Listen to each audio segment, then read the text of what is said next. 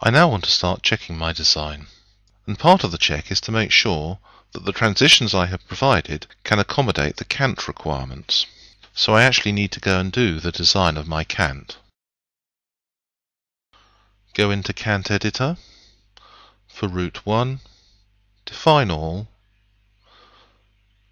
set my design speed, OK, and that calculates the Cant for each of the curves and transitions. In the background it's doing a series of design checks. At the moment I've only turned on the applied Cant check, which is checking for Cant between the range of 25 mm and 150 mm. If these values are exceeded, then the applied Cant values in the column over here are turned red. And the same is true for all the other values here, which can be checked at this stage if you wish.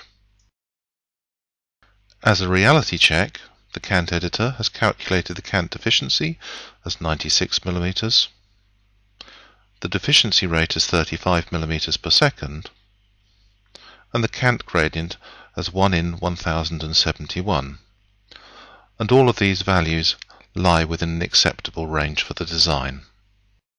And to store this in the system, all I do is apply and close, and that is my Cant design checked and completed. I also have available to me a set of tools for checking geometry against various national and international design standards. And the design checking standards that I wish to use are the CEN standards here. And the traffic category that I have chosen is Class 2B, which is mixed traffic lines with passenger train speeds greater than 160 km per hour and up to 200 km per hour.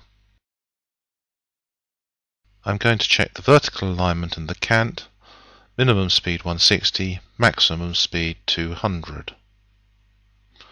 I have a choice of freight or passenger checking, and I have a choice of gauge. In this case I'm using 1435. Here are the design checks. Horizontal circular arcs are at the minimum limit of 2000, and the applied Cant is greater than the recommended of 110, but the 110 only applies through platform areas, so the design I have created is proven to be compliant with the CEN rules. And that completes my Cant design and design checks.